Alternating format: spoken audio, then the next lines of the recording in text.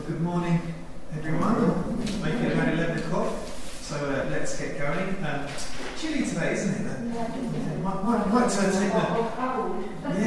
me coat off in a minute. Yes, it's a little bit nippy today. It's kind of a bit colder. Anyone got any nice news for us to warm our hearts this morning as we begin? Oh, Pauline's got some. Yes, good to see you again. Removals are marvellous. Colours I never realised were so bright and bright again. Almost like being born again. You've blue eyes. That's right, well done. So I'm glad to hear that it went well last week. It was really good. And anyone else, sorry, did someone else say that? I thought I heard someone else say they had some news as well, but there we go. It's Lydia's birthday tomorrow. My not so little girl, she's going to be 7 tomorrow. So I don't know quite how she gets so big, but sort of soon it will be, she'll be going off to secondary school, university, children of her own maybe, who knows what happens so quick. Hold on a minute!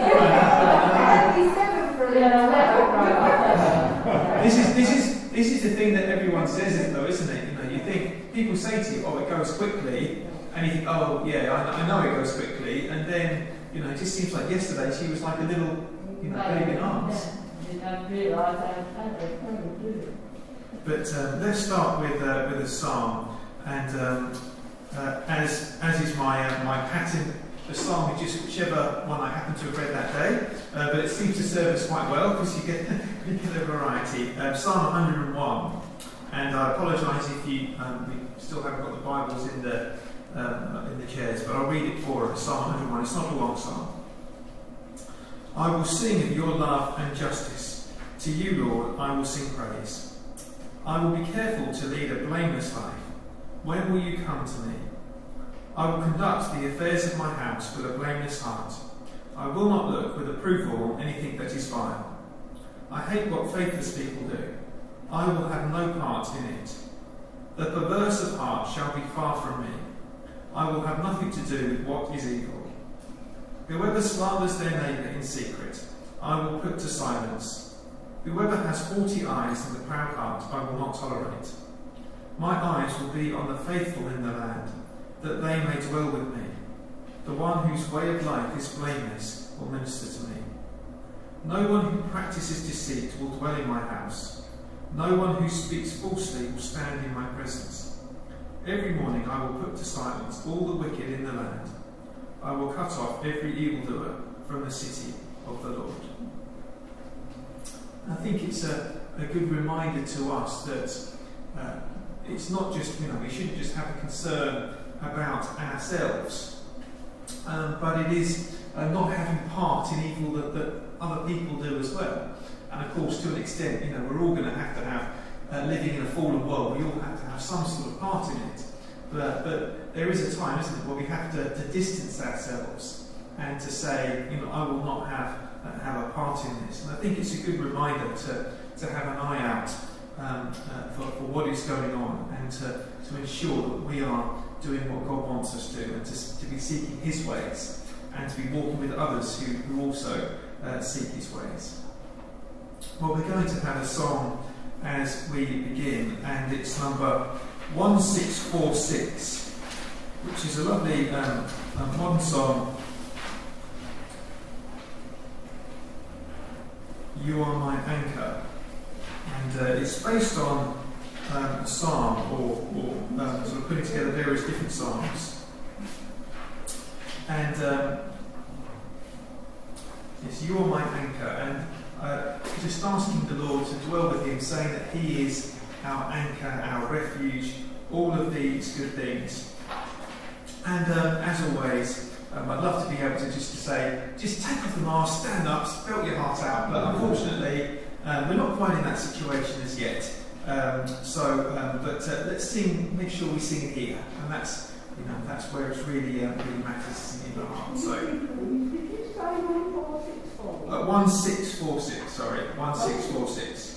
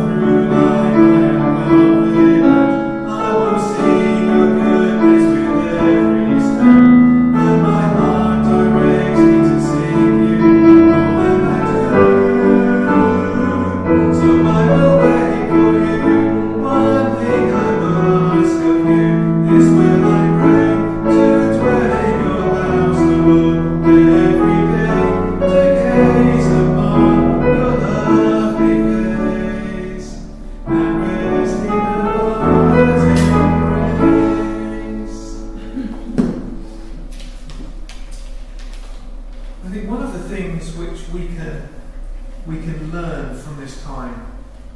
You know that we had the lessons from lockdown in our Thursday evening meetings.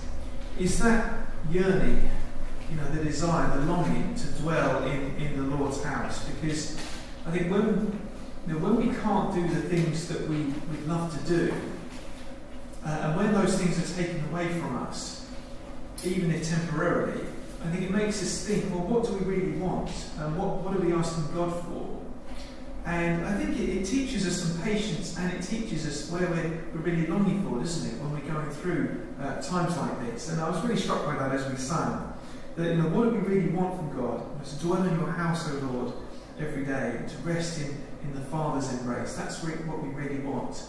And here on this earth, at the moment, we've got a sort of reduced capacity, haven't we, to do the things that we want to do.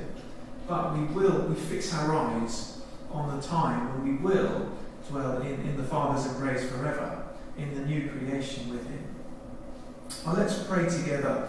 You take up your service sheets. We'll pray the prayer of preparation all together. Almighty God, to whom all hearts are open, all desires known, and from whom no secrets are hidden, cleanse the thoughts of our hearts by the inspiration of your Holy Spirit, that we may perfectly love you and worthily magnify your holy name, through Christ our Lord. Amen. Our Lord Jesus Christ said, the first commandment is this: Hear, O Israel, the Lord our God is the only Lord. You shall love the Lord your God with all your heart, with all your soul, with all your might, and with all your strength. The second is this: love your neighbour as yourself. There is no other commandment greater than these. On these two commandments hang all the law and the prophets. Amen. Lord, have mercy. Almighty God, the fountain of all goodness, bless our sovereign Lady, Queen Elizabeth, and all who are in authority under her, that they may order all things in wisdom and equity, righteousness and peace, to the honour and glory of your name, and the good of your church and people. Through Jesus Christ, your Son, our Lord, who is alive and reigns with you, in the unity of the Holy Spirit, one God, now and forever. Amen. Well, we're going to have our reading now from Ecclesiastes chapter 4. Is that Sheila? So Sheila will come up and read that to us. It should be on a printed sheet that you have there.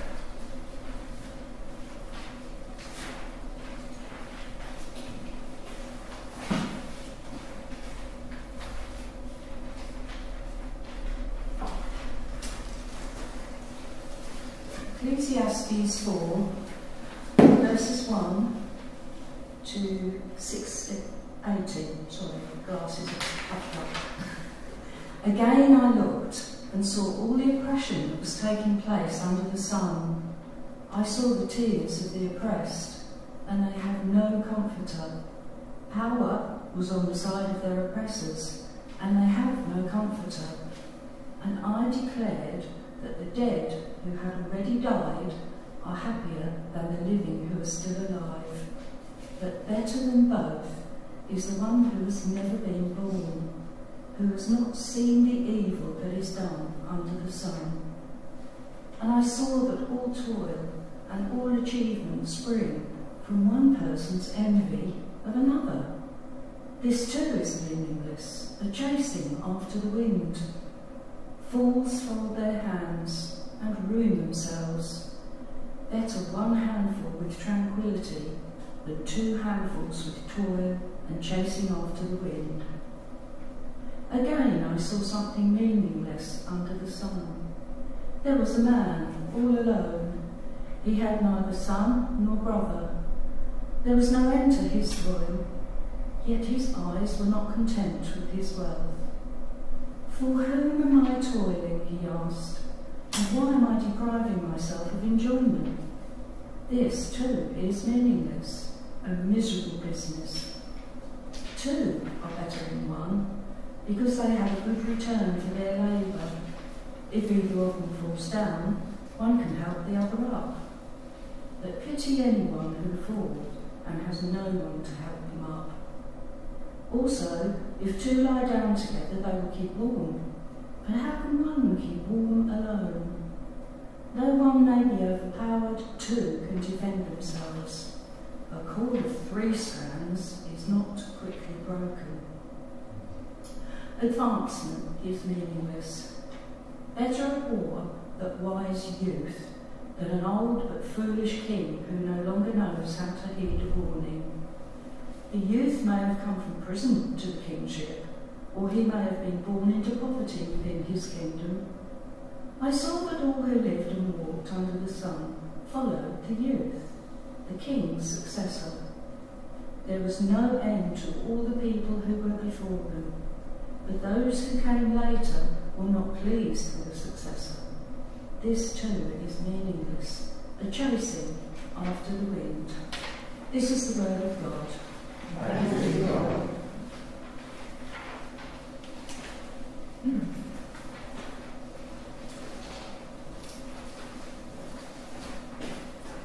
Thanks, Sheila. And we will keep the passage. I'll take the passage open with this on the sheet, isn't it? But keep it there to hand because we will come back to that in a moment's time.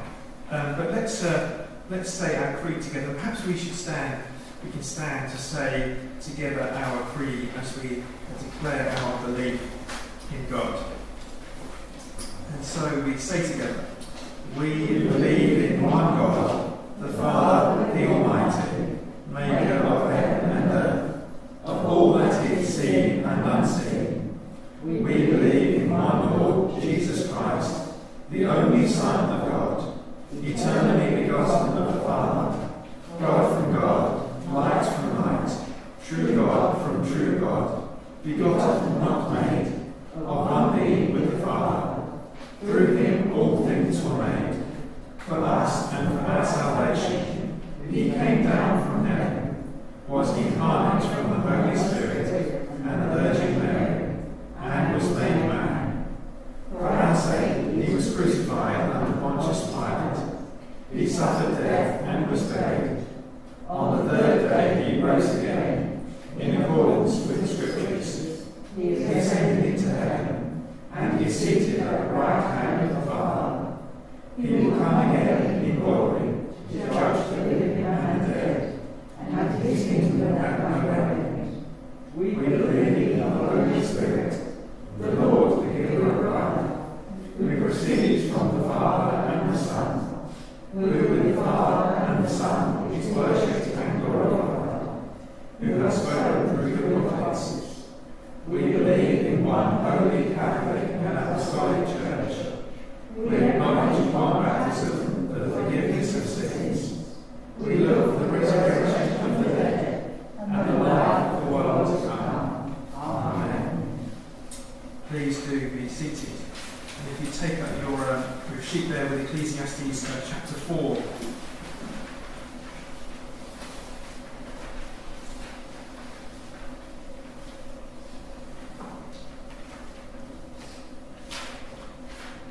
Well, if I asked you to complete the sentence, I'd be happy if, how would you answer? I would be happy if. Or how do you think people just generally in society would answer that sentence? I'd be happy if. Or what about putting it the other way around? X stops me from being happy. X stops me from being happy. What would be the thing that stops you from being happy? And think about maybe how you would answer that, or how people out there would answer that. Well, what we're going to be thinking about this morning is how Ecclesiastes starts to fill out an answer to that question. That's something we've been thinking about over the past few weeks as we've been looking at Ecclesiastes. And today, Ecclesiastes turns to examine our relationships and how we relate person to person. So in verses 1 to 3, it talks about oppression, and it says how there was oppression that was taking place under the sun, and how was on the side of their oppressors they have no comforter. So there's an awful lot of bad relationships, if you like, just out there in the world, isn't there? There's a lot of oppression, and sadly, it is a terrible thing.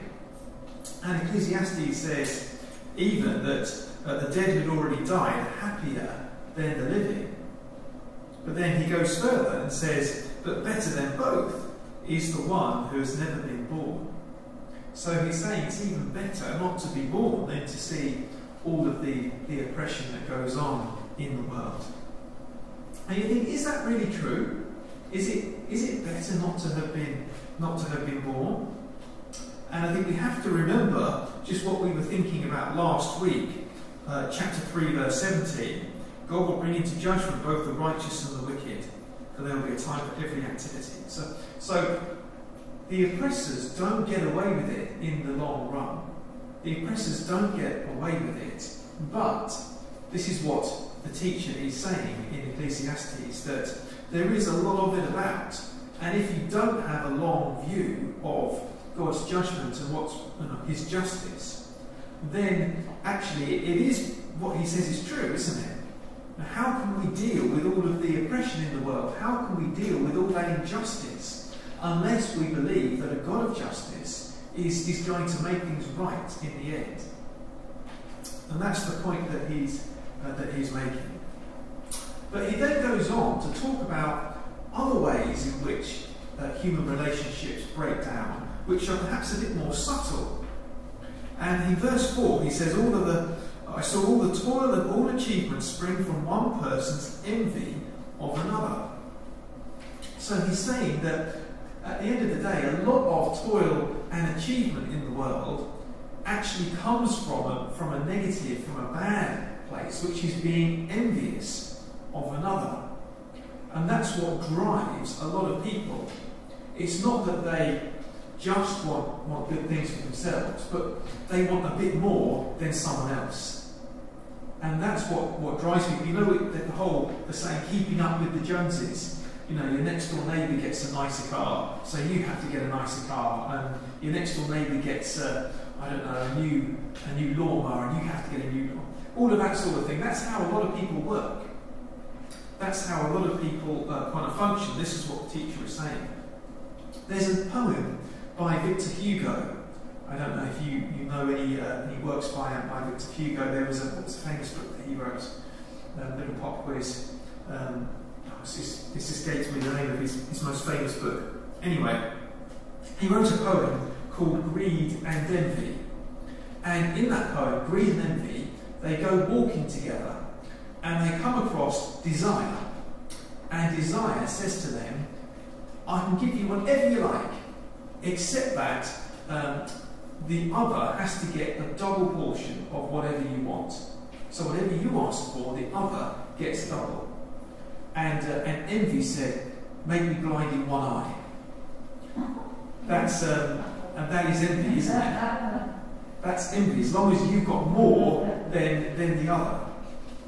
That's how a lot of people work. Now, what the teacher is saying in Ecclesiastes, he's not saying this shouldn't make us lazy. Now, it says in verse 5, fools fold their hands and ruin themselves. So this is not a call to be lazy. You know, it is good to work hard. It is good to earn a living. It is good to do all of those kind of creative things. But, he says, verse 6, it's better one handful with tranquility than two handfuls with toil and chasing after the wind.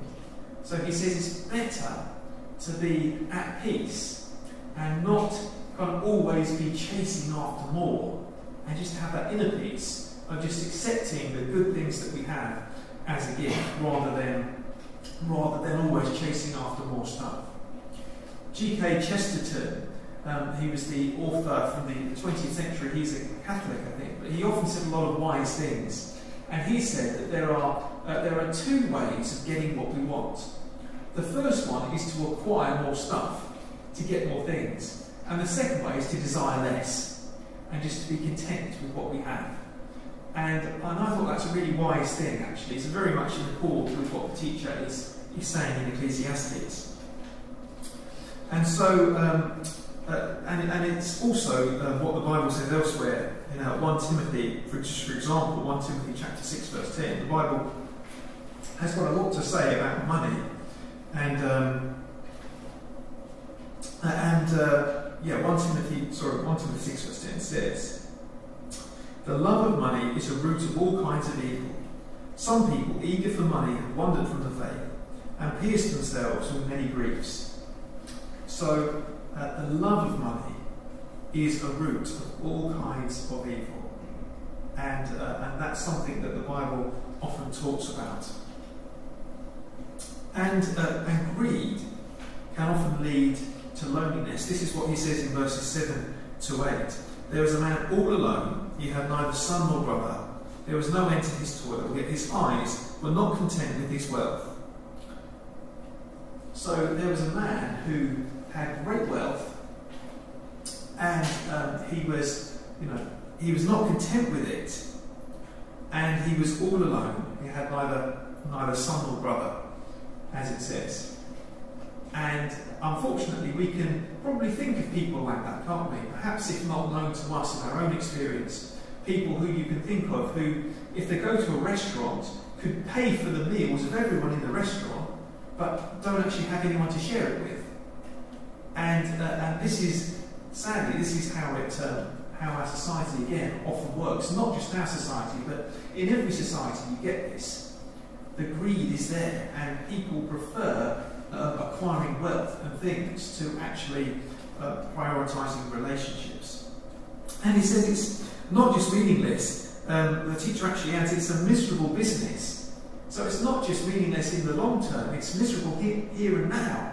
You know, the people who chase wealth and chase possessions in this life don't just make them, it's not just meaningless from eternity's perspective, it's actually miserable now. That's the point of it. And so he finishes off this little section, verses 9 to 12, saying 2 are better than 1. That's really a summary of his message. 2 are better than 1. And he gives some practical reasons why. For example, they have a good return for their labour. You know, if you join forces with someone else, you can achieve more. If one of them falls down, someone else can help. If they lie down together, they'll keep warm. On a day like today, you kind of think, oh, I can see that actually. One may be overpowered, but 2 may defend themselves. So there are practical reasons why. But of course, the biggest reason is that human beings are intended for relationships. Now think about what God said to Adam in the garden. You know, it's not good. That's the first thing that he said. It's not good. It's not good for man to be alone. And that's when he creates Eve. But really the point of all of this is that we as human beings are designed to give and to receive love, not to store up possessions for ourselves. And I think I'd like to just ask the question of us really, are we investing in the right things? Are we investing in as much in our relationships as we do in stuff, in things? Now, I think this is something, I think there is a bit of a gender gap here, because I think women are probably better at this than men.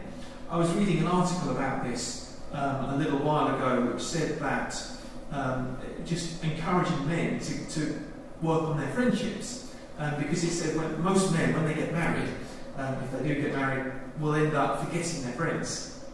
And I know that my dad, when my mum died a few years ago, he's got back with some of his friends that he knew years ago, and I think it's been really good for him. But it's important, isn't it, for us to work on the relationships that God's given us, because at the end of the day, that's far more important than the things that we have, than the money that we have, the possessions that we have. And it's not about being married or single, it's not about that, it's about the church, about the people here, about the friends that we have, about our neighbours, about our wider families. And all of those relationships are important, and God wants us to prioritise those and to get that in the right perspective. You know, He doesn't want us to be alone, and He doesn't want other people to be alone. And it puts money in perspective as well, doesn't it? It puts money in perspective that the best way to be happy with money is actually to give it away, and to have what we need, but actually to give it away. This is, for example, what it says in Acts chapter 20, verse 35. In everything I did, I showed you that by this kind of hard work we must help the weak, remembering the words the Lord Jesus himself said, "It is more blessed to give than to receive." According to Jesus, it's more blessed to give than to receive. And that's a good attitude, I think, for us to have when it comes to our possessions, when it comes to our wealth, whatever we have. I read a lovely story this week. Actually, no, it's a couple of weeks ago. But it was a billionaire called Chuck Feeney. And he was, there was an article written about him in the newspaper, in the Guardian, a couple of weeks ago. Chuck Feeney has achieved his lifetime ambition, giving away his $8 billion, that's £6 billion, fortune while he is still around to see the impact it has made.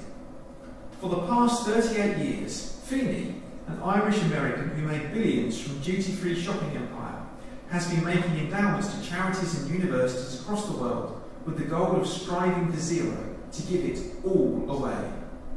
This week, Feeney, 89, achieved his goal. The Atlantic Philanthropist, the foundation he set up in secret in 1982 and transferred almost all of his wealth to, has finally run out of money. As he signed papers to formally dissolve the foundation, Feeney, who is in poor health, said he was very satisfied with completing this on my watch.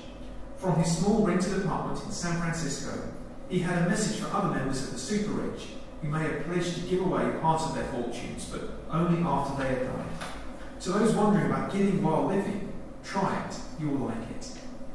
And there's just a little bit about how he lived. It says Feeney has lived a remarkably frugal lifestyle, not owning a car or home, and only one pair of shoes. He was known for flying only in economy class, even when members of his family and colleagues would travel in business class on the same plane. And I read that and I thought, wow, how often do you see that? A billionaire who just wants to give it all away. And yet he found a kind of life, and it was good for him. And I just thought that's a wonderful encouragement, I think, isn't it? That so often we just want to hang on to everything, but no, it's good, isn't it, to not have that desire, but to want to give. So life is a gift from God, and this is all the way through Ecclesiastes. We've been seeing this, that we need to think about life as a gift from God, and we need to take the things that He gives in the way that the right way that He gives them. Just remember that God will give us what we need. Now, seek first the kingdom of God. All these things will be added to you, and then we can see life, and we can see things in the right way. We can make the right priorities. So let's prioritise our relationships. Let's not seek to hold on to wealth and put our trust in those things, but rather seek to give to each other and to build up our relationships with each other. Let's take a moment to pray now. And I thought it would be good after the APCM on Sunday when we were sort of giving thanks for Hannah and Rachel for the last few years of their youth and children's work, and also commissioning them for the next 3 years. I thought it might be good to pray for Hannah and for Rachel and for all of the youth and children's work. And I think there's other things going on as well. Let's just pray sort of generally for the situation at the moment, and pray for those in need. So let's take a moment to pray.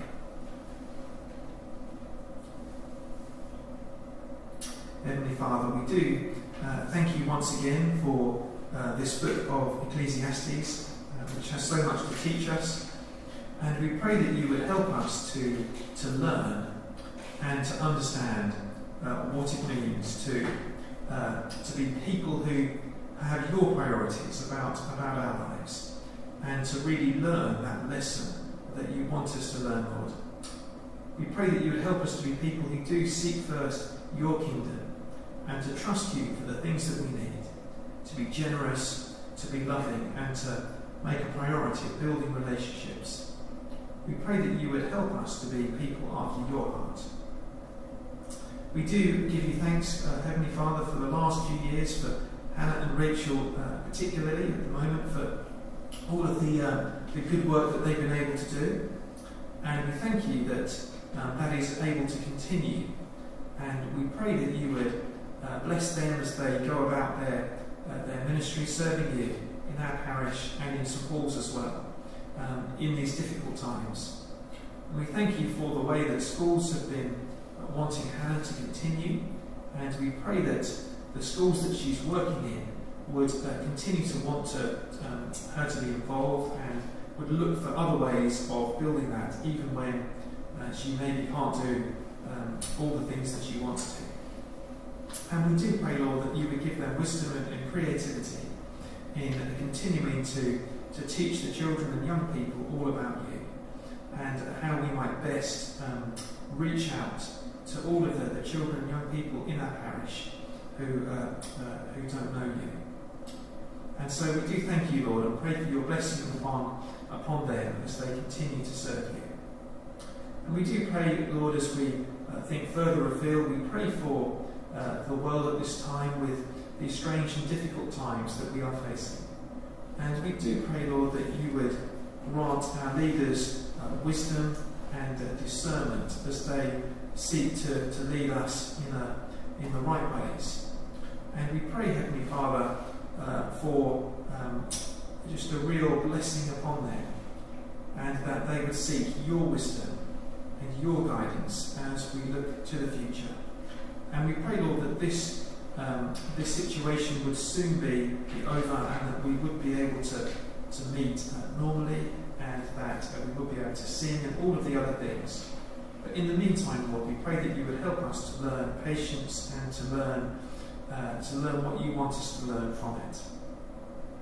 And we do pray as well for those who are sick at the moment or in particular need of our prayers. We do give you thanks for Pauline's safe operation last week, and pray that you would continue to help her with the eyes. And we pray, Lord, that you would be with Brian Hockley in hospital still. Please help him, Lord, to know your presence close to him. We pray for John and Claire Disney as Claire's not well again at the moment. Ask that you would be near and provide all that they need.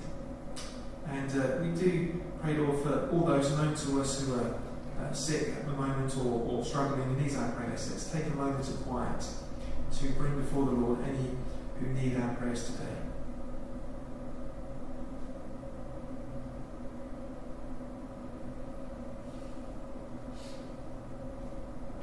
And we thank you, Lord, that you are a God who hears and answers prayer. And we pray that you would be near to all those we've named. And all those, Lord, we commit to you in Jesus' name. Amen.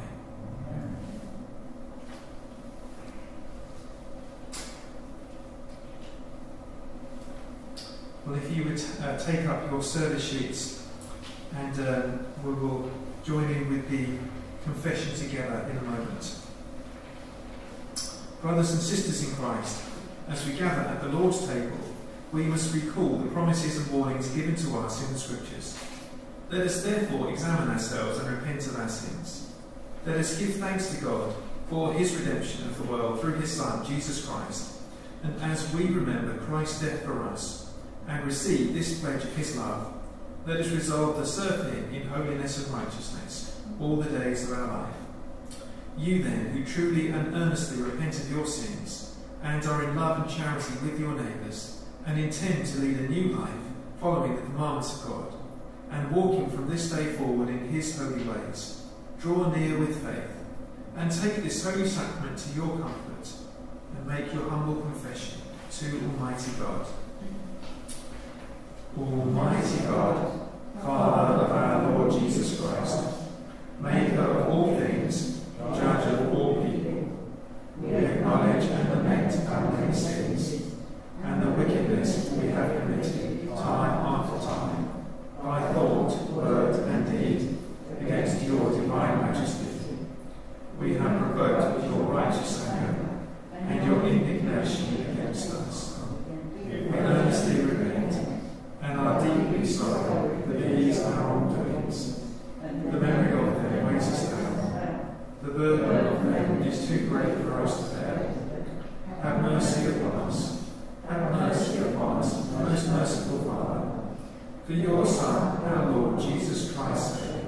Forgive us all that is past, and grant that from this time forward we may always serve and please you in newness of life, to the honour and glory of your name, through Jesus Christ our Lord. Amen. Almighty God, our Heavenly Father, who in his great mercy has promised forgiveness of sins to all those who with heartfelt repentance and true faith turn to him, have mercy on you, pardon and deliver you from all your sins, confirm and strengthen you in all goodness, and bring you to everlasting life, through Jesus Christ our Lord. Amen. Hear the words of comfort our Saviour Christ says to all who truly turn to him. Come to me, all who labour and are heavy laden, and I will give you rest. God so loved the world that he gave his only begotten Son, that whoever believes in him should not perish, but have eternal life. Hear what St. Paul says. This saying is true and worthy of full acceptance, that Christ Jesus came into the world to save sinners. Hear what St. John says. If anyone sins, we have an advocate with the Father, Jesus Christ the righteous, and he is the propitiation for our sins. Lift up your hearts. We lift them to the Lord. Let us give thanks to the Lord our God. It is right to give thanks and praise. It is indeed right. It is our duty and our joy, at all times and in all places, to give you thanks and praise, Holy Father, Heavenly King, Almighty and eternal God.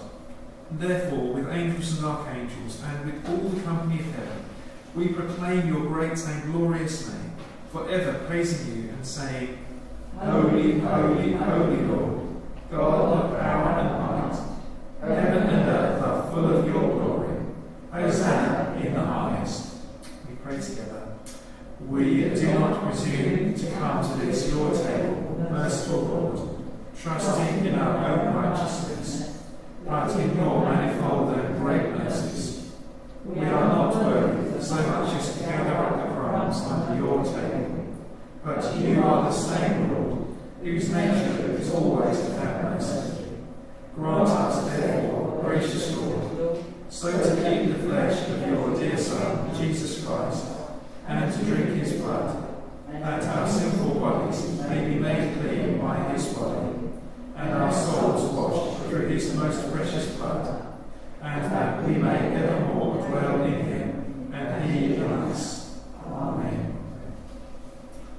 Almighty God, our Heavenly Father, who in your tender mercy gave your only Son, our Saviour, Jesus Christ, to suffer death upon the cross for our redemption, who made there, by his one oblation of himself once offered, a full, perfect and sufficient sacrifice, oblation and satisfaction for the sins of the whole world.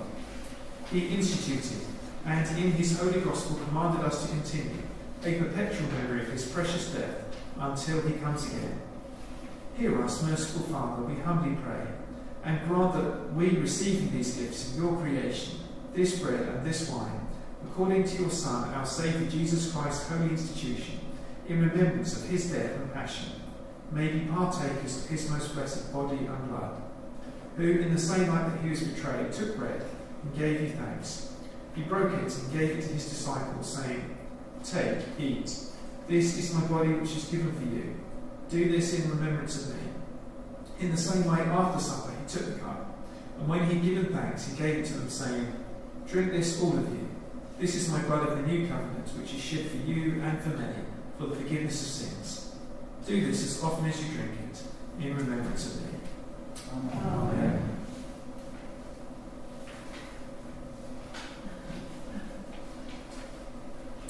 Just a little reminder again, I'll bring the bread round to you and drop it into your hands. If anyone would like any squirty sanitizing, that's fine. I'll come and bring it round, and then I'll come and bring the bread round to you in your seats.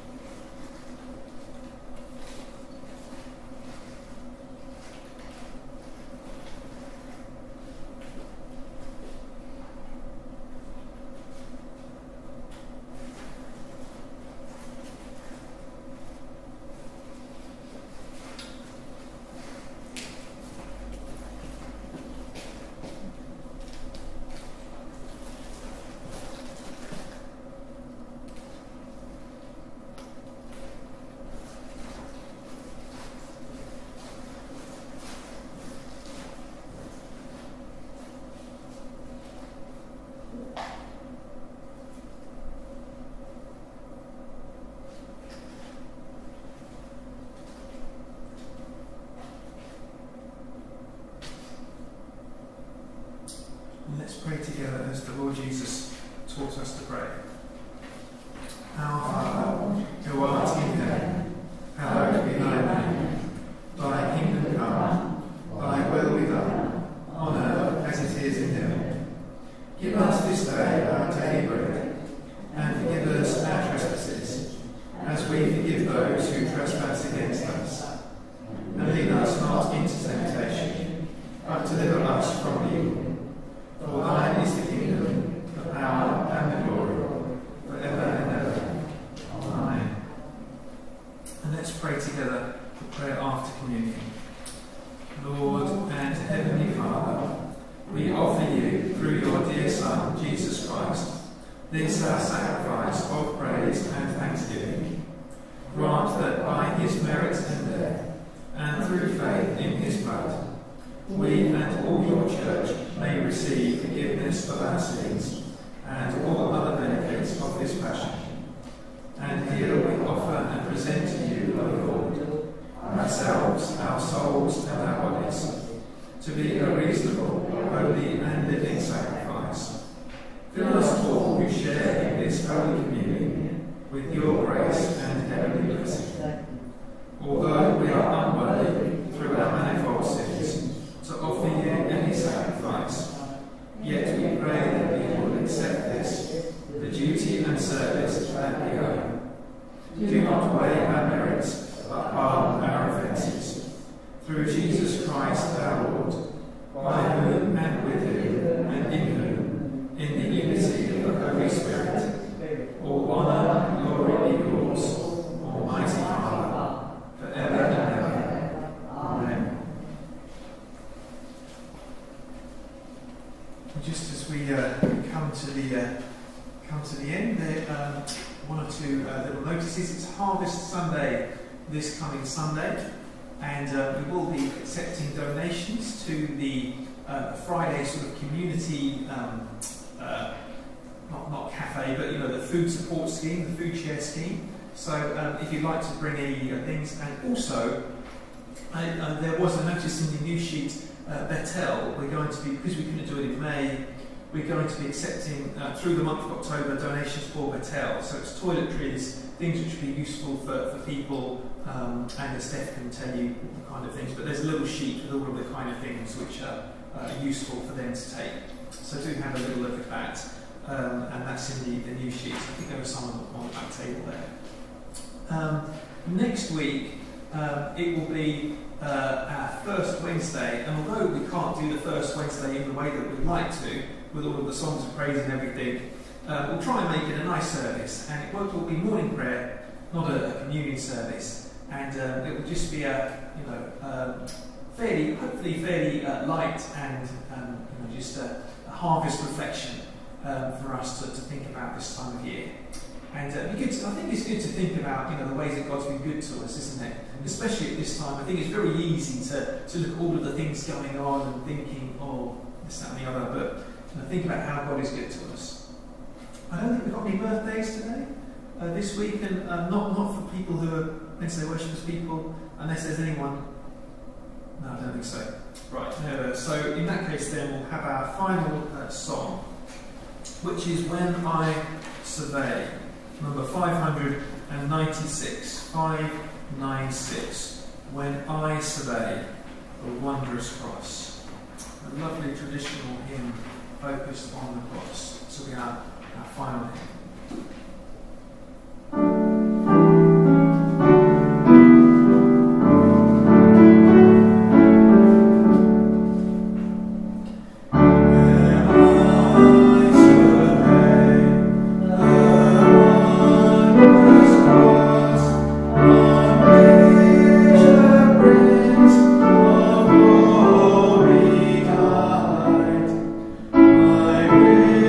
His name